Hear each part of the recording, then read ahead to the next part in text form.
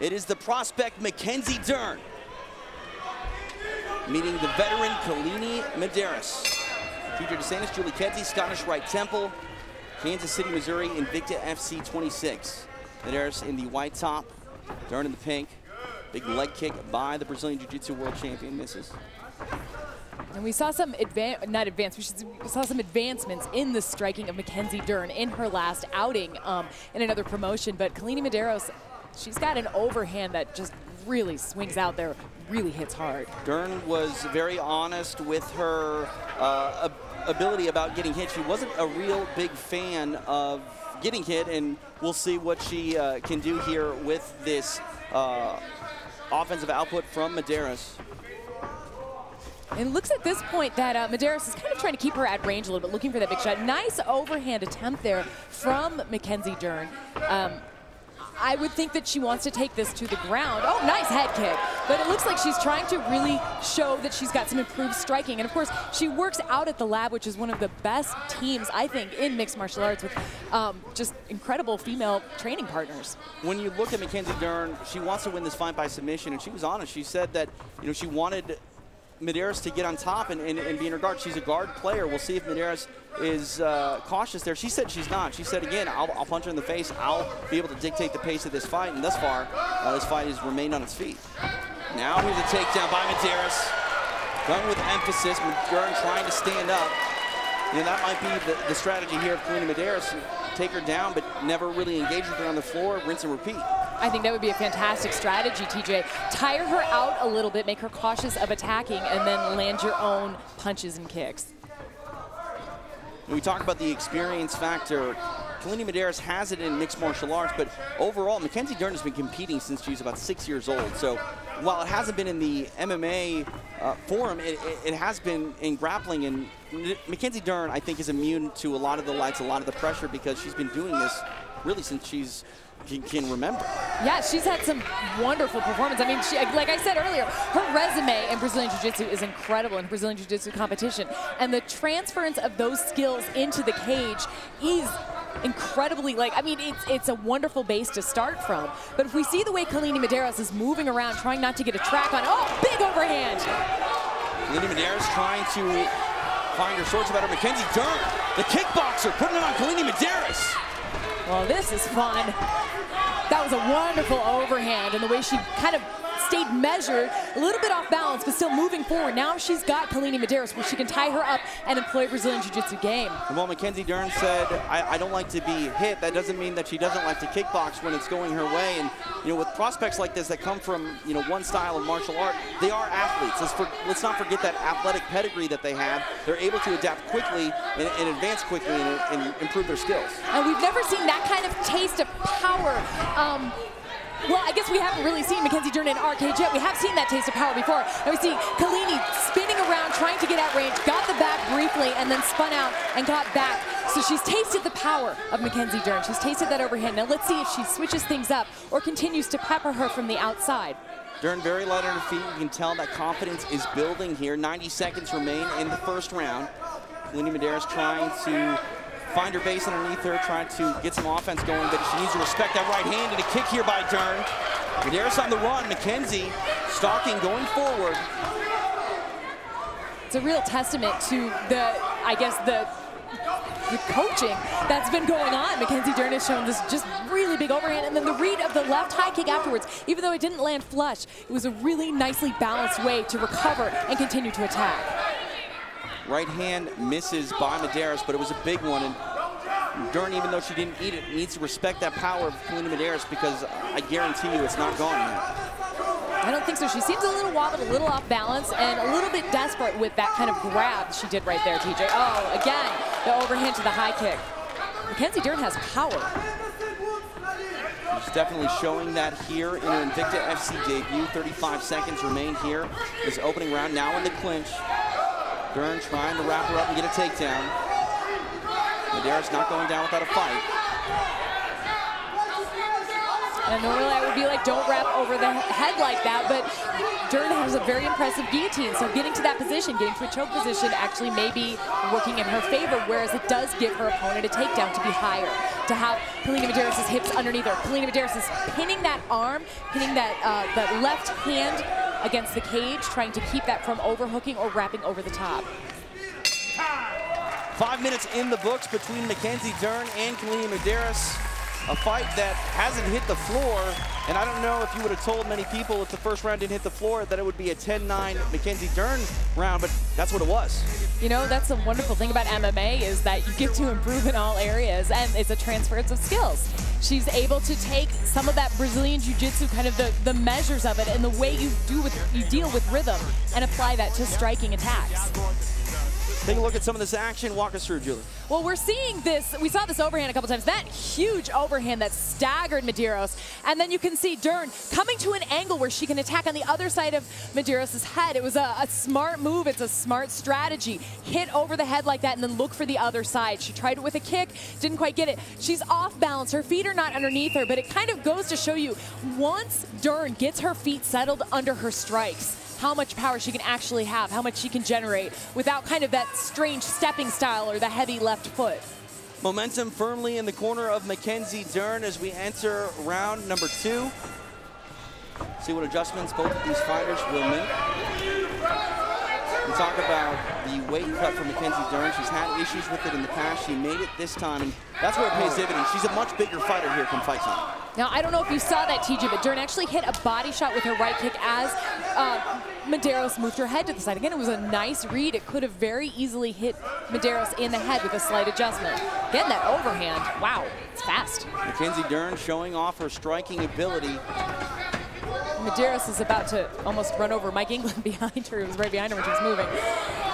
Medeiros is staying on the outside. She's doing quick feet, trying to find an angle, but her overhand is lacking kind of the arch in order to get over Dern's tall shoulders. Talking about the weight cut of Dern, she said that she started camp around 140 pounds, and she looks like a bantamweight in there fighting a strong one. She does. You know, she's stepping, like I said, it's an awkward step. I feel like if she gets her hips a little bit more underneath her, but again, maybe she doesn't need that. She seems to be generating enough power as it is. Medeiros obviously thought a lot about this fight and preparing. Now she needs to be defensive here, trying to catch the kick here of Dern. I just can't imagine Medeiros really thought that she would be having to be defensive in a kickboxing fight with Mackenzie Dern. Well, you know, it goes to show you that MMA just can do anything, can't it? I mean, these fighters have all the potential in the world to change everything in a second. And you see Medeiros is holding the leg. She's not quite to a treetop there, but she's lifting the leg up, and that does slow down the power of of Dern. Kaline trying to make Dern feel her pressure, trying to control her posture up against the fence. And it looks like there may be a little bit of swelling under the eye of the left eye of Medeiros. She's tied up right here, which is a strange place to want to be, but she's, you know, double underhooks right there. Does kind of give up a throw, a hip toss, but I don't know that Dern is able to get that just yet. And it looks like she's almost trying to climb the back of Medeiros. Medeiros trying to secure this position and not be bullied by Dern, who has her back against the fence. Big swing and a miss by Mackenzie Dern, now back in space. Our co-main event, Mackenzie Dern making her Invicta FC debut here against Kaline Medeiros. Nice kick by the World Brazilian Jiu-Jitsu champion. Medeiros tries to answer with one of her own. And Medeiros has kind of lost her quickness. She's lost her lateral movement. She needs to get back. Even though she was getting hit, she's going to get hit even more if she stays right there in the pocket. Her head movement and her foot movement, or her leg movement, I should say, needs to improve, needs to quicken up again. We talk about the overhand right of Kaline Medeiros. She's thrown it, but she hasn't really set it up. Would you like to see Kaline make some sort of adjustment on her feet with her punches? Yes, sir. I would like to see her elbow get a little bit higher as well on that right hand. If she wants to throw it, she's got to throw full commitment and try to reach over the top. It is hard against a taller fighter to get that, especially one who's throwing overhands. Oh, wow, guillotine attempt there, standing guillotine attempt there by Dern. Tied up and now back up against the cage. You can see Dern was trying to push on, and I think her corner was calling for elbows right there, bracing that face off instead of grabbing it. You see the composure of Mackenzie Dern looking over at her corner, giving them a nod, agreeing with the strategy and advice that they're telling her. Now, the way Dern is standing with her feet together can make her susceptible to a double leg. She's even on her toes right there, but she's looking for that sweep. Now the Brazilian Jiu-Jitsu wizard on the floor. Kaline Medeiros needs to protect that left leg. Knee bar upcoming, maybe. Nicely done. Yeah, it looks like she was rolling over that. You can see Kaline Medeiros is locked up, trying to disallow it, trying to grab the back, but you can see Dern is reaching over the top and actually trying to extend with those legs. This is some fun stuff. It's like a toe hold, which she pulls out of. Fun. We'll see if Dern moves to secure the position. A minute is a long time for Kaline Medeiros to be on the floor with this Brazilian Jiu-Jitsu wizard, Mackenzie Dern. And the way she's tied up on Dern's head is actually giving Dern a little bit more support to keep moving. You see she transitioned to mount right there. Grabbing around the head like that is going to keep her from striking, but it is sacrificing the arms of Medeiros. Now postured up is Mackenzie Dern, raining down some strikes. Kaline Medeiros forced to be defensive. Medeiros trying to move, Dern adjusting, more strikes for Mackenzie Dern. And I really do believe these are hitting very hard, TJ. You can see Medeiros rolling over, trying to get out the back door, but giving up her back to a multi-time champion in jiu-jitsu is maybe not the best strategy. Dern is patiently working the ears with strikes, trying to break down her opponent as Medeiros tries to climb out the back door. Medeiros looks like she will survive. Round 2 almost in the books. Mackenzie Dern unable to submit her. She had her chance. Bit of a moral victory for Kaline Medeiros, surviving that sequence on the floor, but definitely not the second round and not the fight thus far that Kaline Medeiros wanted. Yeah, possibly a moral victory, but you saw she was still on her knees after the bell rang. It took her a second to get to her feet. She is lumped up there in the ITJ and probably in the body as well. I think she's taken quite a bit of damage. Testament to those overhand rights. We'll see if she can make the proper adjustments to pull off something, but this is Mackenzie Dern's night thus far. Her Invicta FC debut going just the way I think she wanted to this one. It is, and I mean, what a great matchup for her. This is incredible. Looking at the fence work that was going on there, you see Kaline trying to reap her to the ground. Mackenzie hits the ground, immediately starts attacking that leg. It looks like she's going for a heel hook at first, then she rolls over to try to get the arm bar, the knee bar. She ends up in mount at the end of this with some striking. Again, she's holding mount well. The strikes are maybe not as powerful as you would think, but then you see the face of Kaline Medeiros and you see, wow, those are really getting through. Punching gloves, third and final round here between these two strawweights. Our co-main event, Mackenzie Dern up big after 10 minutes. Kaline Medeiros, the former title challenger, eats a hard right hand by Dern. Oh my goodness. Kick followed up by Dern. Huge takedown by the Brazilian. Now that is the game that Medeiros has wanting to play, I think, from the beginning. See if Kaline can get it going. She's going to need a stoppage, though, if she wants to save this fight. She ate a pretty big shot there at the beginning of this round, though. Dern still coming forward. Beautiful kick comes high. Medeiros forced to cover up, eat some punches, now back in the clinch. You can hear John Crouch yelling for yelling for a cut off of the angles. And now Dern has her up against the fence. They're calling for those knees to the body, calling for her to keep working. Now her head is down very low and she's fishing for that leg. They're telling her to switch to the double leg right now. Kaline trying to muscle her way out of it. She does.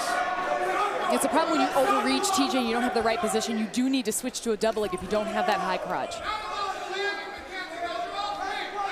Medeiros holding this position. Dern trying to reverse. At this point, I don't know what Medeiros would want to do. I mean, she hasn't had the success that maybe she thought she would on the feet. But here, time is not on her side. She can't afford to waste this much time in the clinch if she wants to try to win this fight. No, I think sometimes you don't think strategy and you're just like fight. At a certain point during a match, especially when you're down on the cards and you know you are, you're just going to fight and you're not going to think about what's smart. Knees on the inside here by Medeiros. You can hear John Crouch just yelling out some really fantastic advice, very loudly, projecting it all the way across. And he's saying that Medeiros just wants to survive. I think Medeiros is doing smart things in the clinch. She's just not quite being offensive enough yet. She is throwing punches and kicks, but nothing big enough to finish it yet. Punches and knees. Still staying inside this clinch is Medeiros. Controlling Dern. Dern really able to do a lot of things that fighters can't do here, that aren't you know, really advise, but because she's such a grappling phenom, that she can do some things that might be mistakes for other fighters and still get away with them. Yes, she absolutely can. I mean, if she's stepping the wrong way or putting her feet together and she gets taken down, all the better for her, unless she's dumped and the opponent walks away, which is what Medeiros was doing. You know, Mackenzie Dern's not exactly keeping her weight down low. It's almost like she's tempting that takedown, or she just doesn't have the experience yet on the fence fighting. Now, she took almost some big hard shots there, got back out. Dern threw a big right hand of her own. We've seen that all fight. It has landed. A lot of people talking about the progression of Mackenzie Dern, and it has been on display here tonight inside her Invicta FC debut. There's that right hand again. Medeiros wisely circling away from it. Under 2 minutes left here. The corner of Dern so excited at this young 24-year-old. A lot of expectations for her in her mixed martial arts career, and tonight in Invicta FC, she is showing why that excitement exists. Absolutely, people have a lot of faith in her potential, and I'm a convert now. You know, again, the striking it's landing well. It's maybe not necessarily looking as pretty or as powerful as it could be, but that tells you what it could be in the future. Now, she just turned her back to her opponent, like to the cage, and yet I don't think she feels like she's in danger. She looks like she's inconvenienced and tired more than anything. If this hits the ground, she's going to do well. I think that she almost wants it to. Medeiros, on the other hand, is really pushing pressure. If I were Medeiros at this point, I would be double-legging her. I'd be dropping for takedowns and then jumping back up, creating space and then doing it again. But that's easier said than done. I'm here sitting in a dress. I'm not in the cage. Big takedown here for Mackenzie Dern. Less than a minute remains for her to work. Trying to clear the legs. Now straight to mount here for Mackenzie Dern. And again, Medeiros is grabbing onto that head, trying to prevent that onslaught of ground and pound. She's got 40 seconds left, but that is exposing her arms for submissions. You can see Mackenzie Dern kind of hopping up Froggy style, getting higher into the armpit so she can launch a better attack and free an arm. 30 seconds left here for Mackenzie Dern to hunt for a finish. Kaline Medeiros very tough, but now she goes belly down. Armbar coming from Mackenzie Dern.